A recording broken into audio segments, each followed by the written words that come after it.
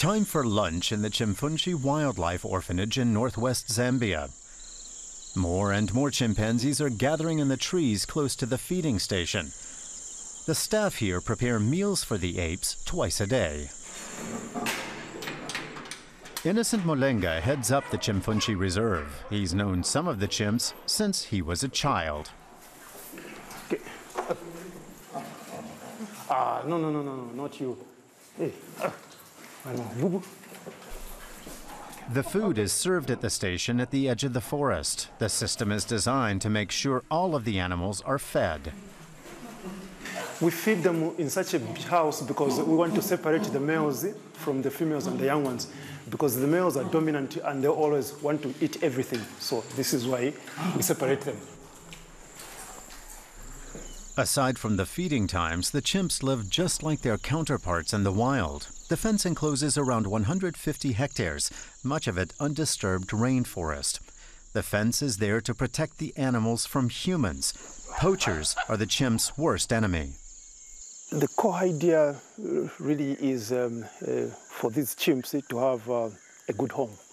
This is why we have got all these big enclosures for them. Like in here, we've got 47 of them. And we are there to provide protection for them, because in the wild they are hunted heavily.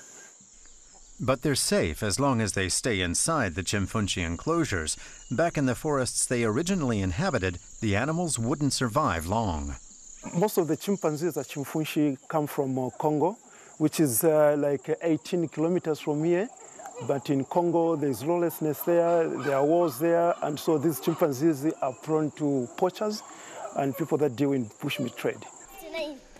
The Chimpanzee Wildlife Orphanage was set up in 1983 by a farming couple. A German entrepreneur later took over financing. Today, his family continues to ensure that the people here also profit from the project. For example, with a school for the children of the sanctuary's employees. Good morning, class.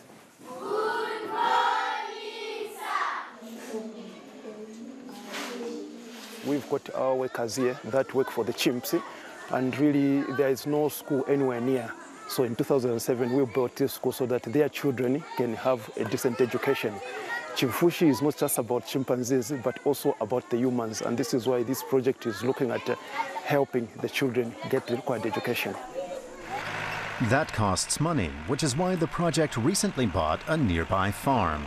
On its grounds, fruit and crops are harvested to help feed the chimps, while cattle are raised to provide income. Talita Kalwi also helps take care of the animals at Chimfunshi. She's Brazilian and has been living and working here for 2 years. Though she does farm work, she's actually here for the chimps. She's grown very fond of the animals. We need to take opportunities like this of doing an enrichment or offering something different to be able to see all of them, to have a good eye on it, to check for who is coughing, who is sneezing, who is losing weight. The animals aren't forced to interact with humans if they don't wish to. The idea is to let them live lives as free as possible from human interference. But some chimps need help and attention. Chiffon has a complicated past. Like the other chimp in his cage, he was unable to integrate into one of the bands here. Talita spends as much time with him as she can. Where are you going? Where are you going? I'm gonna get you. I'm gonna get you. Chiffon is a former pet.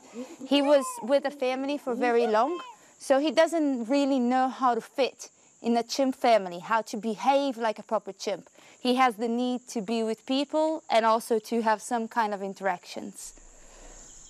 Chiffon's group is slated to get its own large outdoor enclosure in the coming months, just like the other chimpanzees that have found a new home at the Chimpanzee Wildlife Orphanage.